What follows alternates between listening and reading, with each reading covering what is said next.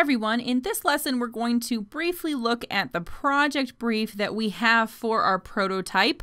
This is going to get us started thinking about what this prototype is so that as we move through the course, we know exactly what we're doing, and we always come back to this project brief. Now, this is really brief. I do this because in a lot of times when you're working with your client, you're not going to get buckets and buckets of information. You may just get a few points, and that's what you have to move forward. So my key here is to give you a little bit of information and then some talking points of how you can interpret this and how you can apply this to your prototype project, even if you don't have a lot of information. So right here we have our project brief. It's just 3 points that the client is looking to incorporate into the landing page. Now the idea here is that you've already had some back and forth with your client. You've already gone through the basics. You know exactly what it is that they're looking for in terms of the actual website. So now it's just a matter of the prototype. And notice that they're saying that this is what they're looking for the mobile subscription site. So this is the end result for them. This is what they want to see at the end, but you're interpreting this for your prototype and how you're going to incorporate that into your mock-up and then eventually into that final site. All the while knowing that chances are there are some things that may change here from the project brief because they've been so specific about things such as colors and things like that. So that's always an option that may change if they see the color and then want to go a different way. So this is just going to get us started.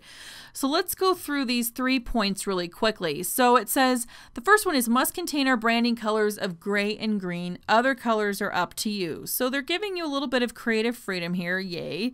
But they're saying that they really want to stick with their branding colors of gray and green. So again, not super specific. We can use the gray and green how we see fit.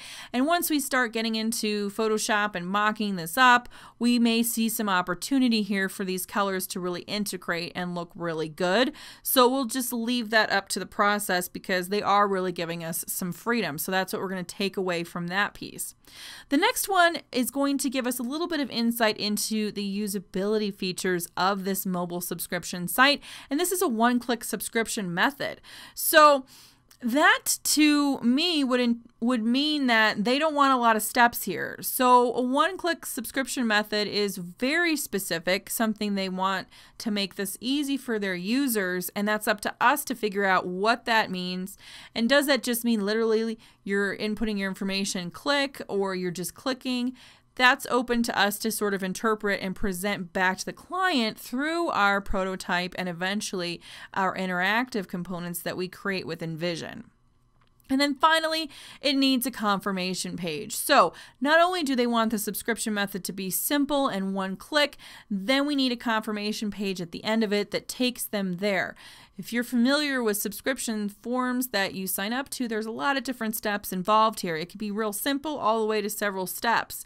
So we're looking for the more one-click simple method, but we also need the confirmation page so they don't leave the site. That's the key thing with the mobile device, is that they want them to stay on the site so that they can create that confirmation right there. They don't actually have to leave, go to their email, any of that. So that is the 3 areas. We've looked at branding and color choice. We've looked at the actual usability method that they prefer, and then the final result of needing the confirmation page.